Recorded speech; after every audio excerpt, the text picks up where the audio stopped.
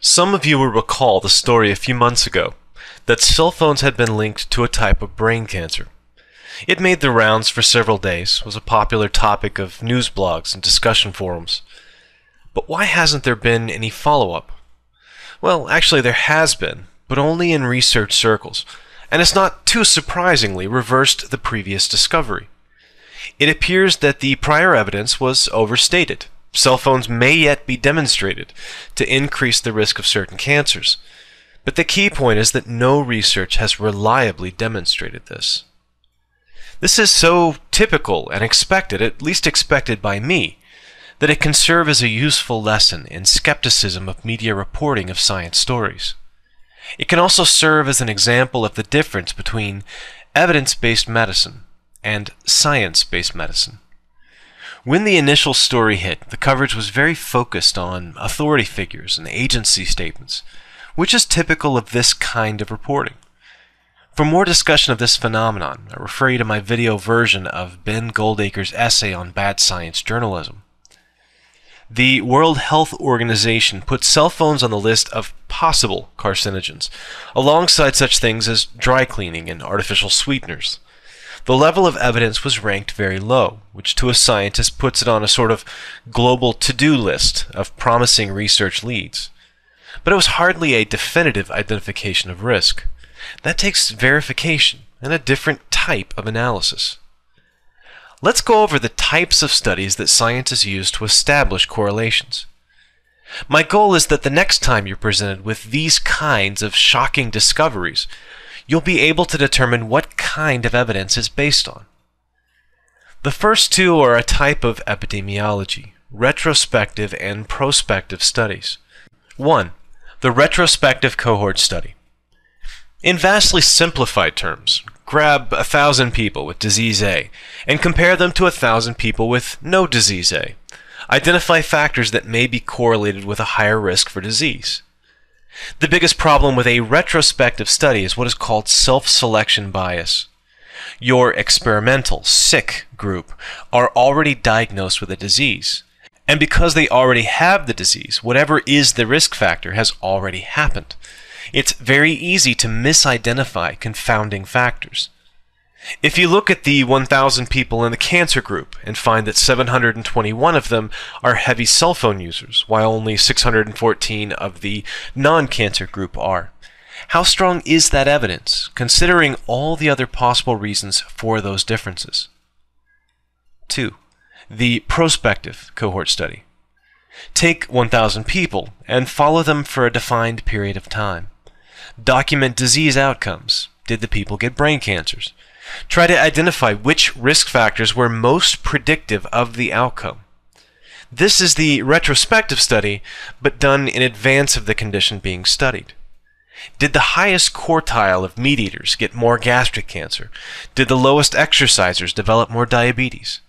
The populations are often heterogeneous or complex, and what looks like a simple association can often be a linked series of categories, like finding people who use cell phones to be at higher risk of neural-derived cancer, when the actual association may be with something about their income or profession or other environmental factor or genetic factor.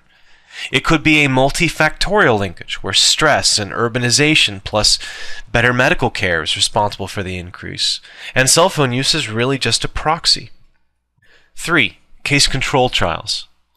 In a case control RCT or randomized control trial, the researcher gets to control a lot more about the comparisons being made. You can take humans or non-human animals and mix them up until the populations are evenly randomized. Then expose half the group to the experimental factor. That eliminates the self-selection and the confounding bias because the researchers are intervening artificially. This type of study is not always an option for ethical reasons. We choose not to expose humans to excessive risk if we can help it. This is a big improvement over purely epidemiological studies, but it also has some weaknesses. We still have the multifactorial problem where multiple behaviors can be linked, and it's very difficult to untangle all the variables of genetics, environment, nutrition, case history, and sheer luck. there could still be a crazy mixture of lots of risks, which is why we need, number 4, mechanistic research. This is the kind of work that I've mostly done. The scientist, guided by less precise observational or epidemiological data, and complementing the experimentally rigorous case control data, look for ways that the experimental factor could cause the correlated effect. This is usually done in some format that allows for almost complete control. Identical clonal cells grown in identical flasks, transgenic mice, or sibling animals. Even within this category, there are shades of resolution. Molecular biology is usually pretty good at sensitive and reproducible results. Very small margins of error, and results that can be reproduced by different labs or different techniques.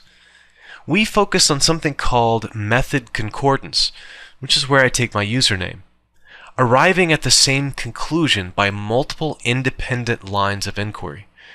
In the case of cell phones, we'd need to identify a plausible and testable way that the radiation or heat or emotional cues associated with cell phones can interfere with normal cellular development. We'd attempt to replicate that finding in the simplified model of genetically identical animals, or cell culture. If the mechanistic outcomes contradict the prospective study, then the smart money is on the more rigorous lab research, less on the epidemiology. Notice how we've gone from very complex and poorly controlled to the very tightly controlled and rigorous design. That doesn't mean the mechanistic research is better than a prospective study. After all, it would take a very long time to test all the possible hypotheses, and the prospective studies provide great clues about what's worth investigating. The problem arises when epidemiological data is presented as confirmed fact, rather than the first step in a long process. I also often see a sort of reverse. Mechanistic data on some new drug that shows that it can cure cancer or other disease in a flask of cells, or some poor mouse with a gut full of injected cancer cells, is touted as a major breakthrough in cancer research before it goes out to the control trial and then on to prospective studies. None of these studies is without merit, and they add up to a total picture of the real underlying causality. How do we differentiate between evidence-based medicine and science-based medicine? Evidence-based medicine is any medical practice which is based on a preponderance of evidence for its efficacy and safety. It's a pretty broad umbrella, though, and it includes things we don't understand well, or possibly applications of practices that seem to work but shouldn't. Science-based medicine is a subclass of EBM. It includes only those practices that we can understand to a finer degree. We know that they're effective, but we also understand why they're effective. The mechanisms are clear enough to us that we can understand how best to use them in the clinic, when they might not be effective, and what improvements can be made to improve efficacy and safety. Key to distinguishing the two is that we have more than just evidence that something causes an improvement. We can evaluate the epidemiological data in light of a plausible mechanism. For example, Laetrile, a popular alternative cancer treatment, is well characterized in terms of chemical structure and bioactivity. It possesses no properties that would make it a good cancer drug. We can predict that with some confidence.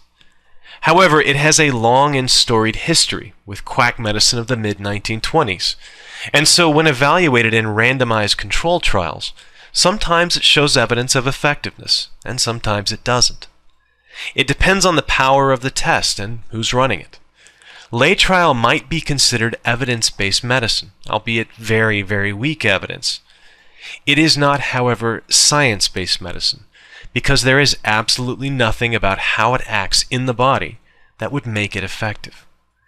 Cases like Laetrile, chelation therapy for heart disease or autism, or vitamin supplements are sometimes indicated by evidence, but not by a deep evidence of mechanisms. So, returning to the example of cell phones, a big challenge is the lack of mechanism.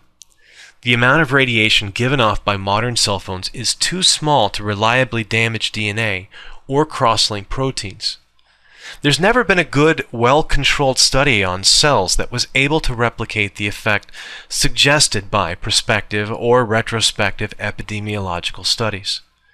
This makes scientists a little hesitant to jump behind a single study of a type that is notorious for false associations and lacks rigorous experimental control. There is no process to show that something does not cause cancer. That's simply an untestable hypothesis in practical terms. However, how does a proper skeptic view the outcomes of these contradictory studies? Simple, with an open mind and a rational estimate of risks. We don't have to cast our vote for guilty or not guilty before the trial is finished. Like good jurors, we can wait until all the evidence is in. That's what rational skepticism is all about, withholding judgment until sufficient evidence is presented to accept or reject a given hypothesis. We understand this when we're in the jury box, but forget it the moment we step out of the courtroom. It's more than a coincidence that so many scientists are skeptics and rationalists. The process becomes a way of life, a way of thinking, and a way of viewing the world. Turning those gears off on the weekends is just something some of us can't do. We care about what's true, and we know a reliable process for determining this. Thanks for watching. Every cell of each plant and animal contains genetic information coded onto the DNA molecules.